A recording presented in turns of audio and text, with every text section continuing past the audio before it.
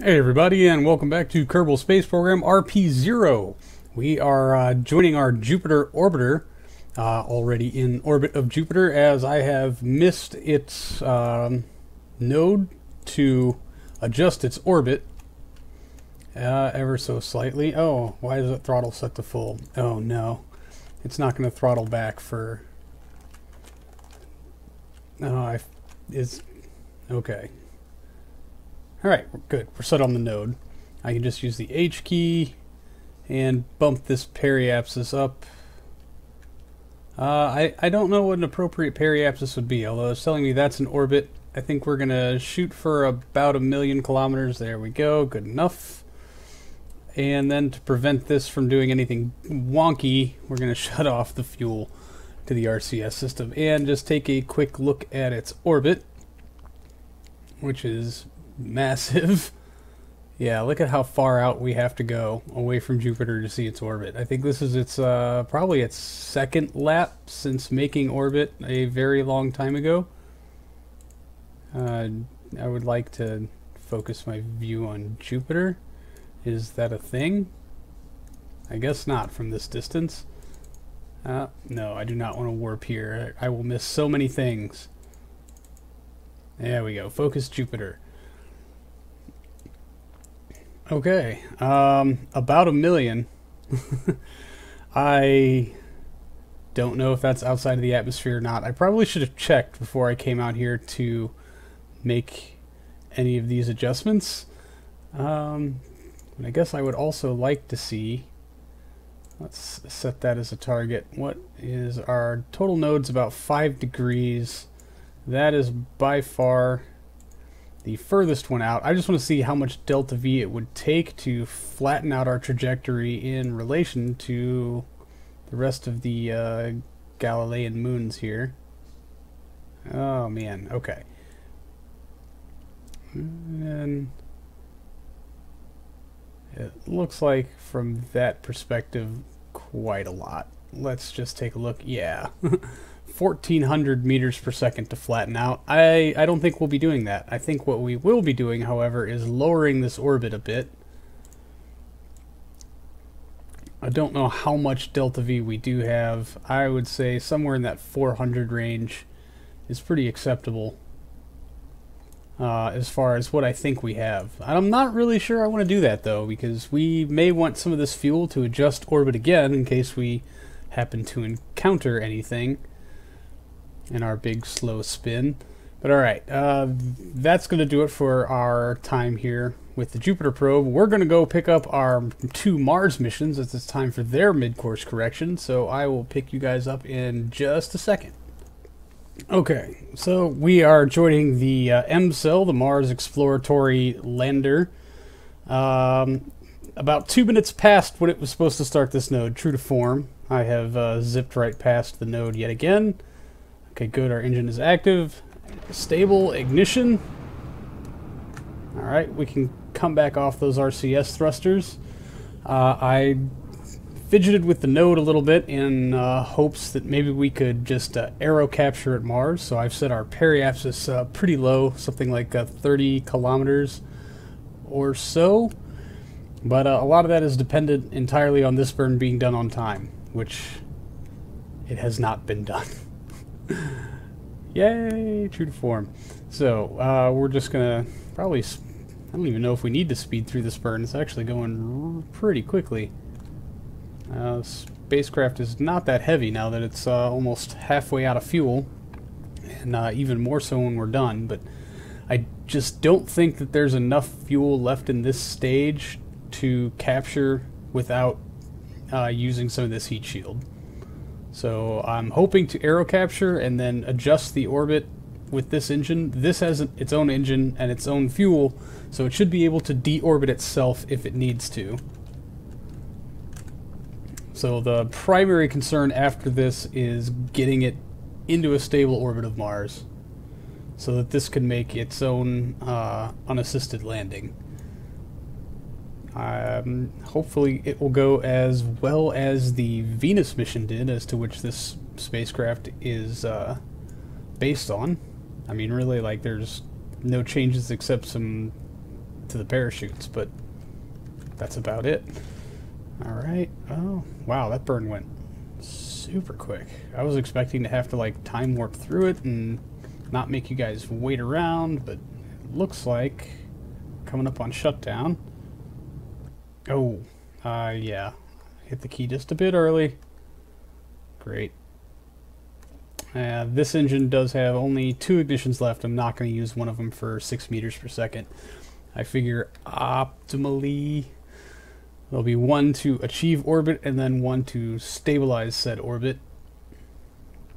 And then that'll be it. This transfer stage will be done. It will have served its purpose and hopefully can just rest and be used as a comms relay for anything else going to Mars, which hopefully will be lots of cool new stuff for lots of missions to come. Yep, and now we're already starting to play the game of Chase the Node. Come on.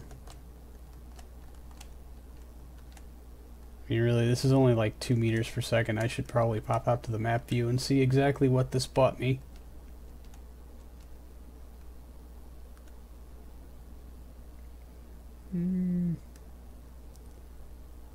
Well, we've come so far, we might as well just finish it out, right?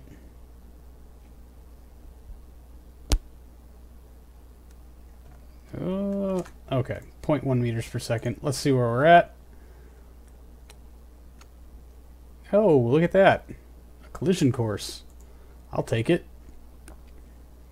Now, to avoid anything going wonky, we're going to lock some fuel tanks. And, okay, good. I'm hoping all of these satellite tanks should be empty. Our RCS system should not be firing. Perfect. So now I don't have to worry about toggling the RCS off and waiting 15 minutes for it to realize what's going on. Alright, I'm just going to take a quick step over here to alarm clock and add one for an SOI change in 122 short days. This mission will arrive at Mars. We will adjust its periapsis and hopefully make a successful landing out of it. Alright, now we've got one more course correction to make this episode, and it is for our other Mars mission. So I will pick all of you back up in just a second. Okay. And here we have Project AIRE, the Airborne Intermediate Range Explorer. That most definitely does need to aero capture at Mars because this stage is soon to be useless. Very stable ignition. Yeah, nearly 800 meters per second of correction burn required. I forgot to even check how much is left. Oh, God. Just a hair over enough. So we'll probably have just enough to correct whatever fudge-ups I make of this burn once it makes Mars SOI. And then that's it. Without an aero capture, this mission is all but junked. Of course, the aircraft itself has a little bit of fuel. It's got its own engines, but they were really designed so that it could kind of land in one biome, pick up some science, and then hopefully take off under its own power and sail to another one. But if we have to use it to deorbit, or at least some of it to deorbit, then we most certainly will. I'd rather put this thing on the ground and just have it sit there and look pretty than have it drift aimlessly in space like so many things destined for Saturn.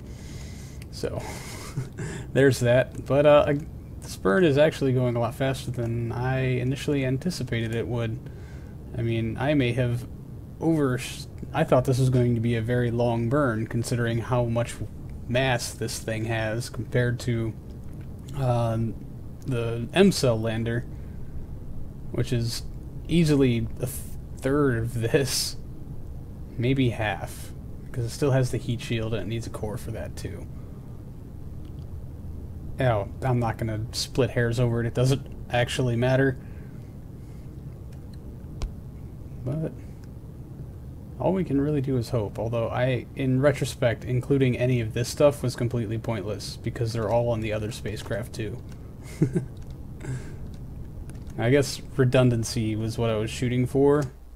Alright, only 1.4 meters per second off our target, although 4 minutes ahead of schedule is probably gonna hurt more than I think it is.